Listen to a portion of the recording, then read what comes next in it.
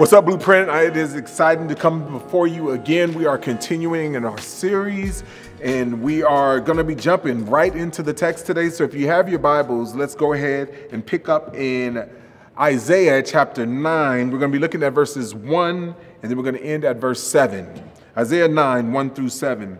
It says this: "Nevertheless, the gloom of the distressed land will not be like that of the former times, when he humbled the land of Zebulun and the land of Naphtali. But in the future he will bring honor to the way of the sea, to the land east of the Jordan, and to Galilee of the nations. The people walking in darkness have seen a great light. A light has dawned on those in the land of darkness. You have enlarged the nation and increased its joy. The people have rejoiced before you, and as they rejoice at harvest time, and as they rejoice when dividing the spoils, for you have shattered their oppressive yoke, and the rod on their shoulders, and the staff on their oppressor, just as you did on the day of Midian. For every trampling boot of battle and bloody garments of war will be burned as fuel for the fire. For, and this is what we read at the beginning, for a child will be born for us. A son will be given to us, and the government will be on his shoulders. He will be named Wonderful Counselor, Mighty God, Eternal Father, Prince of Peace. The dominion will be vast, and its prosperity will never end. And he will reign on the throne of David and over his kingdom, and establish and sustain with justice and righteousness from now on and forever. The zeal of the Lord of armies will accomplish this task." And so let's go before our Lord and let's pray that God will show up and meet us in this text today. Father, we're thankful for this opportunity. And as we've read the words that we just read, Lord, I pray that those words would sink into our soul. Father, it would integrate into our heart. And Father, it would come out into how we live and we move and we have our being. Lord, give us hope in this season. Give us peace, give us rest, give us what we need, Father, and we'll do our best to give you all the praise, all the honor, and all the glory. So be with us, Lord. And it's in Jesus' name that we pray. Amen and amen. Let me just kind of kick it off with a story that kind of brings about this season and kind of takes on the season, and really what we'll be talking about today. One of my friends, he is a believer, and he has spent a lot of his time just kind of, going before the Lord, spending time with the Lord. And he really regularly practices this idea of fasting, right? And so over this time, one of his fasts, he was doing one of his many 40-day fasts that he's done over his life. And so he was doing a 40-day fast, and during this 40-day fast, all he would drink is just simply water. This water. It was a 40-day water fast. I don't know if you've ever done that. I can't say, and I can't confess, I'm not that spiritual that I've not been able to do that as at this point in my my journey with the Lord. However, like this guy was in his 40-day fast, and as he was in his 40-day fast, he came to the end of it. It was 40 days, and just like you, he spent this time, he's wrapping it up, he's praying, and then, at the end of the 40 day, he comes, and he's like, I'm ready to eat, right?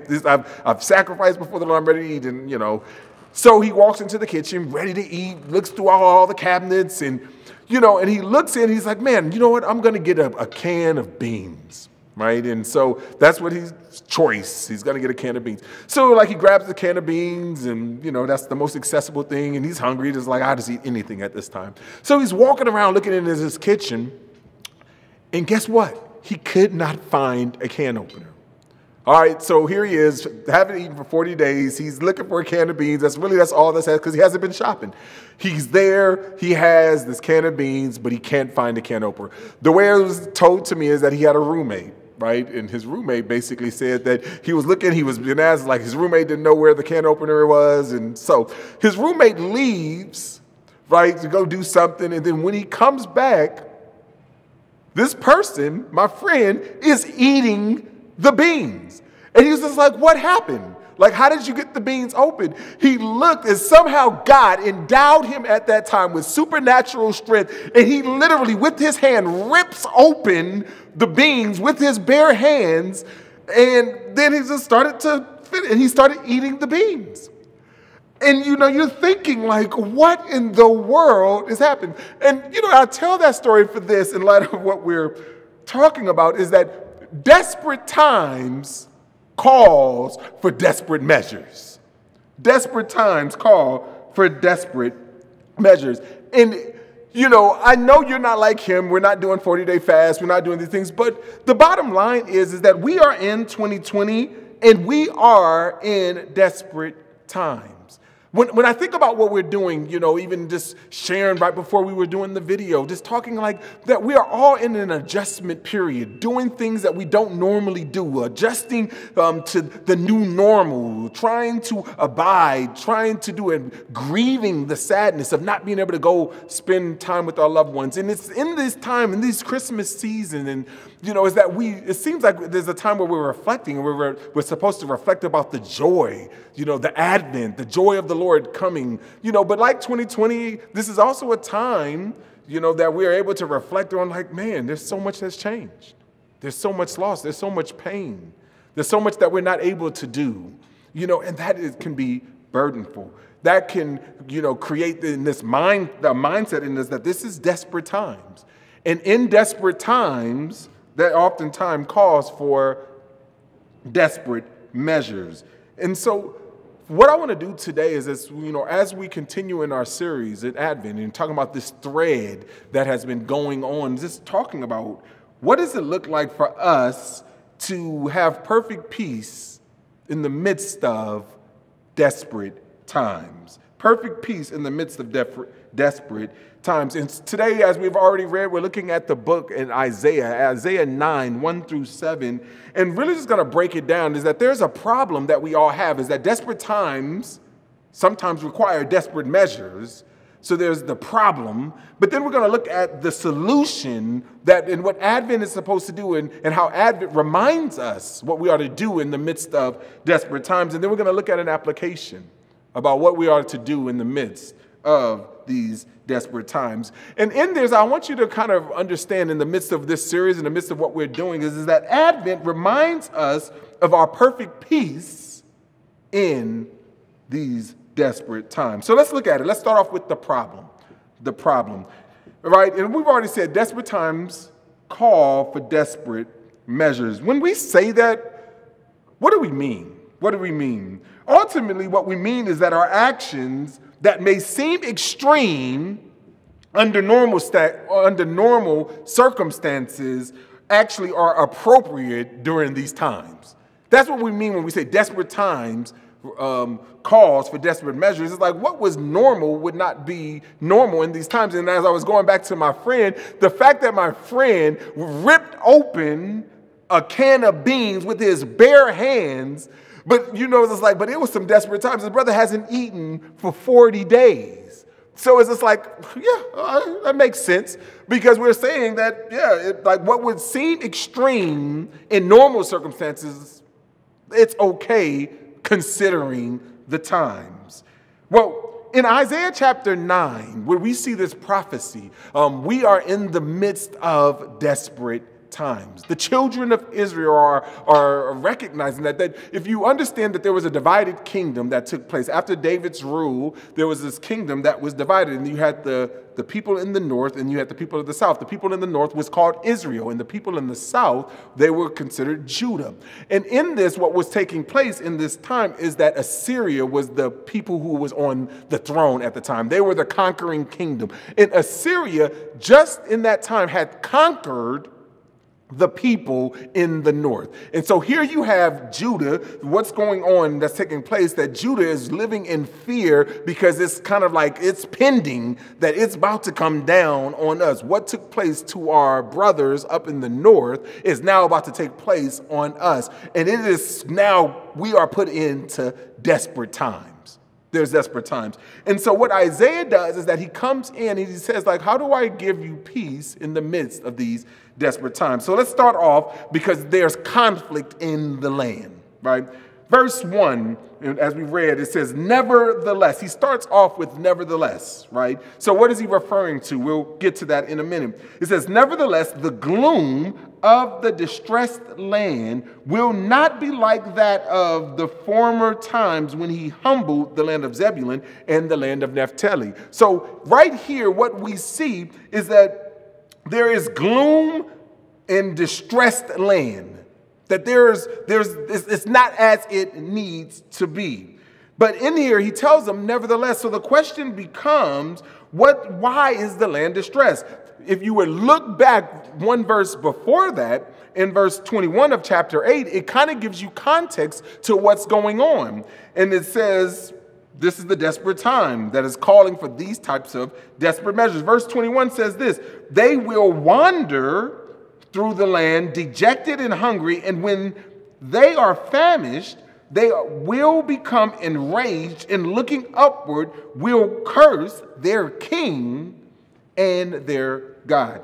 So let's just look at 21 first. What do we see? We see people are wandering, people are dejected, they're hungry, people are famished, people are enraged, they're cursing the government, they're cursing God. There are people without hope, right? We've already seen what a person can do in the midst of hunger, right? After 40 days, what they would end up doing. Right here, they're saying that they were wandering, they were dejected, they were hungry, they were famished, like all of these things. And so we would classify this as a desperate time. Right? They were people without hope. Verse 22 says this, they will look toward the earth and see only distress, darkness, and gloom of affliction, and they will be driven into thick darkness. So as this is taking place, they're wandering, they're dejected, they're cursing God, they're cursing their government, they're cursing everybody that they know to curse. They're mad, they're pissed off, if I can say that. They're pissed off. This is desperate times, right? And then what happens is that they're now looking around for some relief, and then they see only nothing but distress and more darkness and more gloom, right? And that causes them to go into a deeper darkness, right? There's no hope. There's no hope in the land. And so when there's no hope in the land, we're just going to keep going down. What do they end up doing? Verse 18 of chapter 8. It says this. It says, here I am with the children of the Lord has given me to be signs and wonders in Israel from the Lord of armies who dwell in Mount Zion. And this is what's taking place. Because when you don't have hope and when you don't think that any hope is coming, you begin to look for anything. You begin to grab on for anything and everything for a sense of hope. And so what it says this in verse 19, it says, when they are those people in Israel that are distressed, that is going into deeper darkness. When they say to you, inquire of mediums, and the spiritists who chirp and mutter, shouldn't a people inquire of their God? Should they inquire of the dead on behalf of the living? They are asking anybody, you go to your God, you go to your God. I don't even care if it comes from your God, if it comes, like there's nothing, there's a stress. We're in deeper darkness, we're in deeper pain. We need answers. And it doesn't seem like the God of Israel is showing up. Sounds a lot like 2020. Right? That we're in these times where we're going to all these different places where it's like, hey, let's go to this place, let's go to that. Like the Bible doesn't have the answers. It doesn't have the questions. It seems like God is not speaking. Does he even care? Where are you, Lord? And so there's these desperate times. And so we go to anybody who has answers, because we find ourselves going into darker and darker places. Darker realities, because we don't see any hope. We don't see anything. And while they were in desperate times, we are in some very similar desperate times. So the question becomes, what's the solution? That's the problem. That we recognize that desperate times calls for desperate measures, and so we understand why people are doing what they're doing in these times in 2020. We understand that what was taking place, that was happening 2,000 years before the coming of our Lord and our Savior, Jesus Christ. We understand that the land is being conquered by these Assyrians, and the Assyrians did not play. And it's coming, it's pending, it's coming our way. So desperate times calls for desperate measures. Call on your God, call on anybody. There's no hope, there's no help. And so what's the solution? God calls us to trust that the fact that he is coming. He hears us and he is coming. So in this passage, we begin to look at like, where does Isaiah get his strength in the midst of these desperate times to not go towards his natural inclination to do and go into self-preservation mode? Again, we're still in the verse, but we get to the second half of the verse of chapter 9, verse 1b. It says, after he's already said in the first, nevertheless, the gloom in the distressed land will not be like that of the former times when he humbled the land of Zebulun and the land of Naphtali. We've already kind of established the land of Zebulun and the land of Naphtali is the land of Israel. That's the northern part of Israel. They're in Judah that is coming, right? So then he goes on in the second half of verse 1, he says, but in the future he will bring the way of the sea, to the land of the east of the Jordan, and to the Galilee of nations. So basically what you see, and you have to kind of move on and you recognize that that same land, right, Israel, the land of the Naphtali and all that, is the same land that he's talking about right here. The way of the sea, the land of the east, the land of the east of the Jordan, the Galilee of nations. That he's referring to the same places. So he said, even though it looks desperate right now, and he says, he will bring. And I want you to hone in on that. He will bring. So the question becomes is, who is the he? Who is the he that will bring? And then it says, and in that, because of this fact, that it says the people that are now walking in darkness, and that's what I love. They are walking in darkness. It's like he's not prettying up the fact of how bad 2020 is. He's not prettying up how bad it is in Israel at this time. That it's hard. It is bad. It is described as darkness. But it says the people walking in that darkness have seen a great light. It's like the dawn, the sunset, or it's coming up, and that's how they describe it. A light has dawned. It's coming. There's hope that's coming. And it says, a light has dawned on those living in the land of darkness. They're living in the land of darkness. And in verse 3, he says, you have enlarged the nation and increased its joy. So understand this picture. In the midst of darkness, in the midst of all these things, we see this sunrise that is coming up, that is giving a little hope and a little joy. And it says in there's now increased joy. There's increased enlarged nations. And it says the people have rejoiced before you as they rejoiced at the harvest time, as they rejoice when dividing us spoils. And so basically he says, like, let's paint this picture. People are now went from gloom, but because of the hope of what's taking place, that now he totally flips the script, and that there's a people still living in darkness, the same darkness that these other people are living, that this is a group of people that are representative of those who are putting their hope in the one that is coming. They are now seen as people rejoicing of the harvest time, that some plant, some water, but now it's harvest time to gather based upon the work and the labor that has been taking place. They're receiving the fruit of the planting and the watering. They are receiving the spoils. They're dividing the spoils of the conquering king that came in. And so it's like he's totally flipping the script, but in the midst of the time, but all they can see is darkness. They see the coming, they see something's happening, but they're living in darkness. They're living in darkness. And what we see is that that the hope that they have is that he will restore all of Israel. Because what we see is he's returning back. And what I love about this is that it's like, between verses 2 and verse 3, what we have is that there's about a 2,000-year gap that's taking place. 2,000 years. But in Matthew chapter 4, 11 through 16, I won't read it, go back and read it. But when we see Jesus, right after his wilderness experience, right after he hears about John the Baptist being imprisoned, what we see is Jesus ministering in the land, as they talk about the land east of the Jordan, the Galilee of Galilees, the way by the sea. And he's quoting Isaiah chapter 9:2. Isaiah chapter 9:3. He says, I told you I'd come back. I didn't forget you. I remember you. And he begins his ministry remembering about this promise that he had.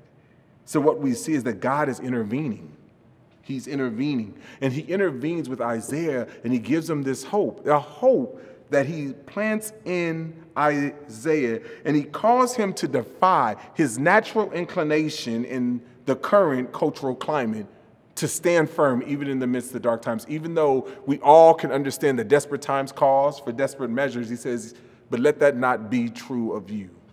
There's still a way that you need to govern yourself. And for us to see this, where God gives him this call, we see this in 8th chapter, again, Isaiah 8 in verse 11. And this is kind of where it begins. He says, for this is what the Lord said to me, with great power, to keep me from going the way of this people. Do you see what's going on in Isaiah? Isaiah is just as prone to do what everybody else is doing. He's just as prone to go the way of kind of self-preservation when it seems like there's only darkness around. That Isaiah is like, he says, to keep me from going the way of this people. He could easily be swept up into all of his friends and his family. He's just like, man, you better, everybody else is doing, I need to do what everybody else is doing because desperate times require desperate measure. Like, I need to do that. But he says, the Lord came in and he spoke to him. And you know what he said? In verse 12 in chapter 8, he says, don't call everything a conspiracy that these people say is a conspiracy. Do not fear what they fear. Do not be terrified. You are to regard only the Lord of armies as holy. Only he should be feared. Only he should be held at awe. God calls Isaiah to trust him. Do you guys see that? He's calling him to trust him despite the natural inclinations to do what you feel like you need to do. Verse 14, he says, he will be a sanctuary. He will be your rest. He will be that sanctuary. But he says, but then there's, and then there, and he says, but, and this is why I love the honesty of the Bible, but for the two houses of Israel, who are the two houses of Israel? It's Israel and Judah. The two houses of Israel, he will be a stone to stumble over, a rock to trip over, a trap and a snare of its inhabitants of Jerusalem. Why is he a stone? Why is he stumbling? Why? Because he's just like, God, where are you? We've been crying out. How are you letting this Assyrian army come and destroy us? How are you letting all these people come? How are you letting our people to continue to be persecuted? How are you allowing this to happen, God? Where are you? Are you an absentee landlord? Where are you, Lord? Where are you? And that becomes a stone. You don't care for us. Right? And then the enemy from the very beginning whispers in our ears, does God really love you? What is God holding back from you? Right? And this is what we see taking place and what's happening in the text. Is that becomes a stone for you in our natural inclinations, because when no one else is coming for us, when no one else is there, what do? We got to take up our own arms, take care of it of ourselves. Let's do what the culture naturally does. But what is Isaiah? He says, many will stumble over these. They will fall and be broken. They will be snared and captured. But then what we see is that Isaiah says this, he certifies basically what he's saying. He says, verse 16, bind up the testimony. Seal up the instruction among my disciples. What I'm saying, word is bond. This will come to pass. And so he says, and then he draws the line in the sand. He says, but listen, I will wait for the Lord, who is currently hiding his face from the house of Jacob. I will wait for him. Do you guys hear the pain in that? Right? Oh, I know it's hope in there, but there's pain. God, you're hiding your face. Isaiah recognizes, God, right now you are hiding your face. You are not showing up when we're calling out. Just like the people, where are you, Lord? This is happening just as much to him as it's happening to everyone else. But he resolves in himself, based upon that word that God has given him, to keep him from his natural inclinations, to keep him from being swept away in the current culture. And he resolves in himself to say, I will wait for the Lord. I will wait for him. And he says that. And so what does this mean? And why is that connected to Advent? Advent reminds us of our offer of perfect peace. in desperate times. In desperate times. You see, this is the problem and the solution that God gives us. This is the problem and solution. So the question becomes is why are we to be reminded? Why are we to wait? And how does Advent helps us to wait and to give us peace, perfect peace in the midst of desperate times? Why is that the case? To go against our natural inclinations, to go against our natural tendencies here. Advent calls us to look to the hills from which our help will come from. And this is where we pick it back up in verse 9, chapter 9, verse 4. And he gives us the reason. He says, "For you have shattered their oppressive yoke and the rod on their shoulders, the staff of their oppressor, just as you did on the day of Midian. For every trampling boot of battle and every bloody garment of war will be burned as for fuel for the fire." And then he goes on to us, a child is born. What we see right here is that this passage crescendos, right? It started off in verse 8 and 11 when he gives this message to Isaiah to not go the way of the culture, to go against his inclinations. And then he goes and he tells us to wait, and the dawn is coming, the sun is coming, to wait and to wait and to hope, and it crescendos into this peace. But what I want you to see in here is what happens. Is it in verse 4? God is coming in and he's going to deliver them from their oppressor. In verse 5, he's going to eliminate the threat of the enemy. In verse 6, we see that he's delivering a savior. Right? When we see that in verse 4, he shattered the oppressive yoke. That there's going to be a day, I know for a season that you're going to feel the pain, but I'm going to shatter the oppressive yoke and the rod on your shoulders. And not only am I going to do that, in verse 5 is that I'm going to overcome, like every trampling boot of battle and bloody garments will be burned away, will be gone. Like I'm going to eliminate the potential threat. And there will be perfect peace. There'll be shalom, as we said. And not only that is that because I'm going to deliver and bring to you a child. You hear that? I'm delivering you a child. And this is what we talk about, the perfect peace, that in the midst of 2020, we are meant to be reminded in this series, in this time, that when we talk about this shalom, this perfect peace, because when he describes this child, he says this child will be born to us, this child will be given to us, and this child will, what does it say? The government or dominion will be on his shoulders. He'll carry the weight of the burden. And he says he will be named Wonderful Counselor. He will be named Wonderful Counselor. He understands that his ways, he has the best ideas, the best strategies so we can follow him. He will be named Mighty God, that he defeats his enemies easily so we can hide behind him. He will be named Eternal Father, that he loves us endlessly, that his reign doesn't end in this love and this relationship, that we can enjoy him forever. He will be named Prince of Peace, that he reconciles us while we were yet sinners, that he dies for us. He brings us together in his dominion, that he creates this dominion that where we can have perfect, where the word shalom, and that we got to understand what shalom is when it talks about peace. So when we talk about how do we have peace in the midst of desperate times, that we recognize that true peace isn't the absence of conflict. True peace isn't the absence of conflict, but it's taking what is broken and it's restoring it to wholeness. He's going to make us whole again.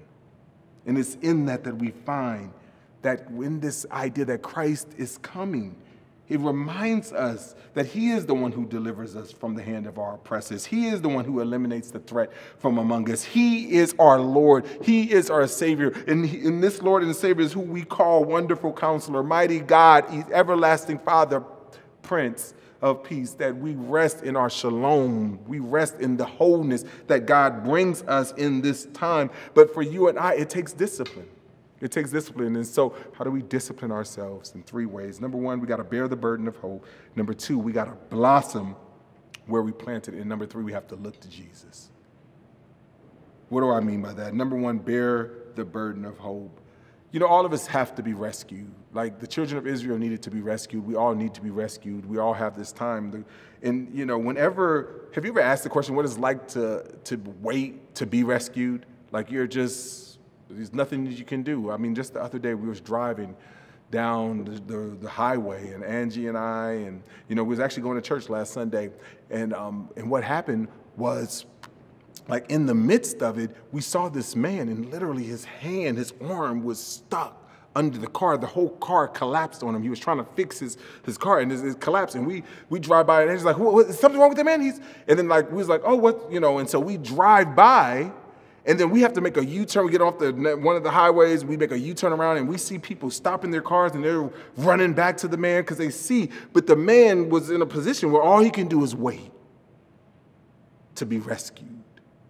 He's stuck in pain, and all he can do is wait. But in the midst of him waiting, he sees and feels the pain of waiting. He's stuck. He couldn't do anything.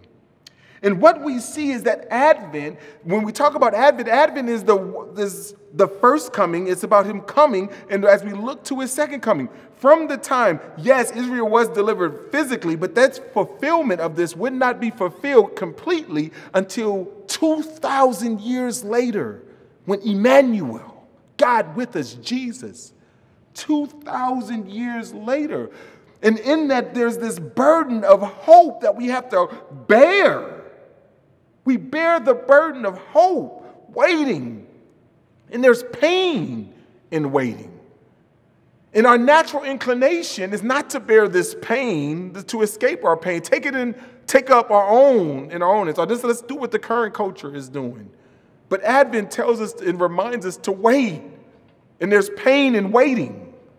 But we look to the hills from which our hope comes from. And Christmas Day reminds us of this already but not yet reality. This Advent series reminds us of this already but not yet. I don't know if you guys have been reading. You've been reading some of just the devotionals that the elders have been putting together. But I would just charge you to do that. Read them.